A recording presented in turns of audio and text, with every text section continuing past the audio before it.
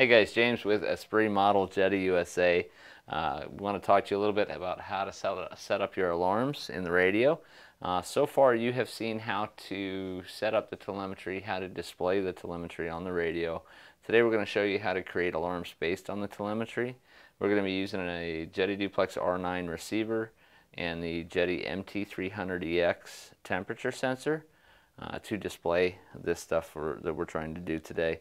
First thing that you want to do is verify that you have the telemetry. I've got it on my display telemetry so we can see it. To make sure that you have it in the system, go to Timers and Sensors, Sensors Logging Setup, and that'll show you all of the sensors that you have online and what data they're recording. So we have only the MT300, so that's all that appears here. What we're going to do is we're going to escape out to the main Timers and Sensors menu. We're going to click on Alarms. We're going to scroll down below the standard voltage alarm, and we're going to, there's an extra one here, let me get rid of that. So we're going to go ahead and click Add to create a new alarm. We're going to click on Sensor, and in this case we're going to select Temperature A. Once you've selected the sensor you want to use, you need to enable that, so that needs to be a check mark instead of an X. And once you've done that, you'll notice a whole menu open up. The condition we're going to create is X greater than, so we're going to go ahead and change this to a greater than symbol, and we're going to go ahead and set a baseline temperature.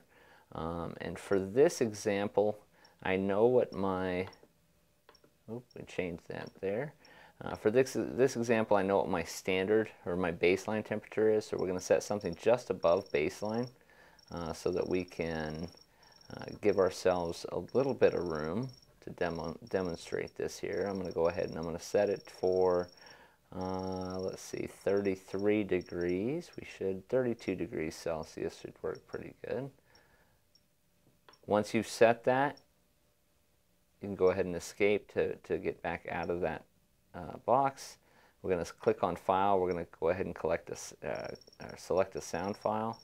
What we're looking for is a temperature alarm.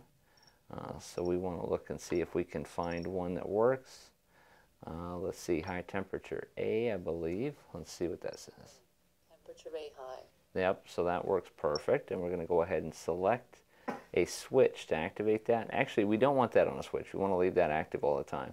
If you wanted that to only operate at certain times, you wanted to select a switch, you just select the switch box, brings up Select Input Control, and then throw the switch that you want to use for that. We're not going to do that in this case. And yes, we want to repeat. If you don't want it to repeat, you only want it to sound that alarm once, you can click the repeat box, change it to 3 times, or change it to off. We're going to go ahead and leave that we're going to set it to repeat 3 times.